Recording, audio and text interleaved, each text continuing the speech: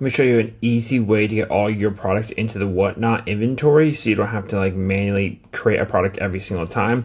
Basically what you're going to do is upload all of your products using a CSV file. Let me show you how to do that. I'll put the link down below of what they'll send you. This is right from Whatnot. This is a template in Google Docs, and this is what it'll look like when you open it up. When you open the template up, this is basically a way for you to input all your data.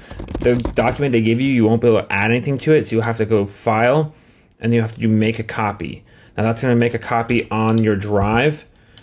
You can name it whatever you want, and now you can start editing that copy basically. So they do all the work for you of giving you a nice template and everything, which is super nice.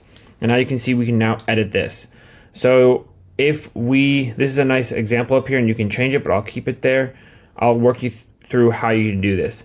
Say we're selling something in the storage unit in real estate sales with you right there. I click on that. I do that all the time. Subcategory. Let's say it's a garage sale, so it's a random item. And let's say it is headphone. Say it's like a pair of headphones I got. Now you're gonna put a description of what type of headphones they are, and I'm just gonna say new headphones because these are an example. You put whatever example you want in there, and you put quantity. You can do the buy it now or auction. You can have all the examples of what you want to do right here. So you can instantly choose auction. Say it's buy it now, and I want to put it for $20. Now this is a great way to preload all of the weight and everything into your sales, into your inventory before you even start selling. So you're gonna have to weigh how much that product weighs and then select here, say it weighs a pound, and if it has batteries and such in it as well. So basically you're getting all that information in one spot instead of having to manually do this per. Condition is for sports cards, you don't have to worry about that, and you don't have to put this you could put an image through a Google Drive or such if you have all your images of your products already, but I'll show you what I do instead, as I like to take the photos in the app.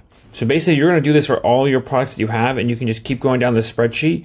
So instead of manually having to make every single product a listing for it, you can quickly just go through, you can search up, this is books, you can even type in this box here, books.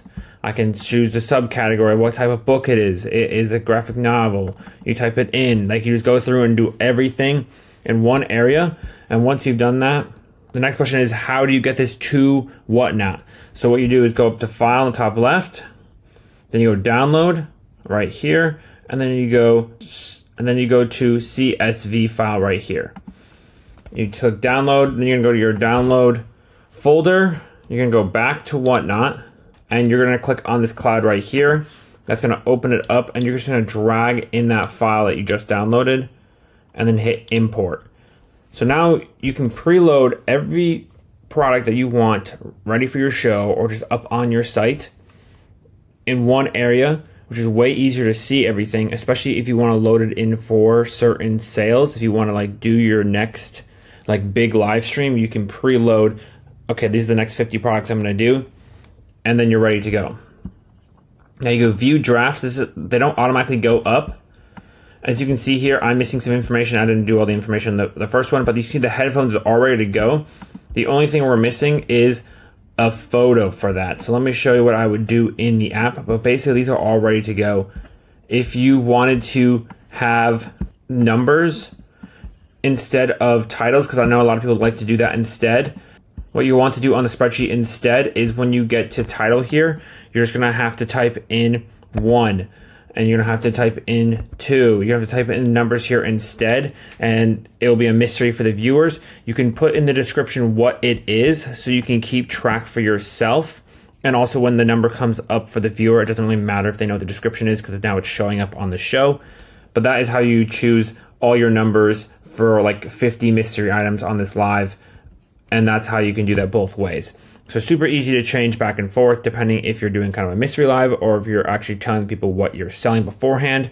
And obviously if you're doing for a live, you would switch this from buy it now to auction and get it ready for that live. So super easy to do it. Let me show you now how I take the photos in the app for each of these listings. A little bonus information here. If you're someone who wants to promote your show and you have a lot of content to post on TikTok or Instagram or wherever it is, and you want to make sure you're getting it posted everywhere at once, when I post one piece of content promoting my show, I usually post it on TikTok or Instagram, and now I use this program will automatically post it with no watermark to the other social medias. So this has been something really helpful to speed up my workflow for that. I love this Repurpose.io program. You can see here, this is what the workflow looks like. I have all my TikTok posting to my Facebook, TikTok to my YouTube Shorts. So basically everything is set up automatically, so I don't have to worry about the struggle of posting multiple pieces of content everywhere. I can just have it all set and done for me. It automatically does it. You can go back and look at your old pieces of content as well. But if you are looking for a faster way to speed up your workflow, I dropped an extra 10% discount down below, and you can check it out down below with the link. Definitely recommend it. All right, back to our inventory here. We just made those drafts here on the computer. So you're gonna go on inventory and you're gonna hit drafts. You can see all the ones that we just made on the computer are gonna show up here. So what you wanna do is go here and choose the one that you just made. So headphones is the one that I completed here. So you click on that, and you're gonna be given an option to basically look at all that data that we just put in. You would normally manually have to go through and type this all out, and it just takes way longer than doing it all in one spreadsheet. But I wanna click on photo and video up here, and then click on take photos. I usually just for my live stream, just go here, take a quick photo of the product like this. And then you can see it gets added to the bottom here, and I just do add photo. I just do one example photo. But it all depends on what you're doing. You can pre-take photos and put it in that URL tab on the spreadsheet if that's easier for you as well. But I like to do it this way. I'm gonna hit publish. The photo is there. It's ready for the live stream, easy as, and I have all my listings ready to go, ready up for my next live stream. Let me know if you have any questions down below, and I'll make follow-up videos, and I'll see you in the next one.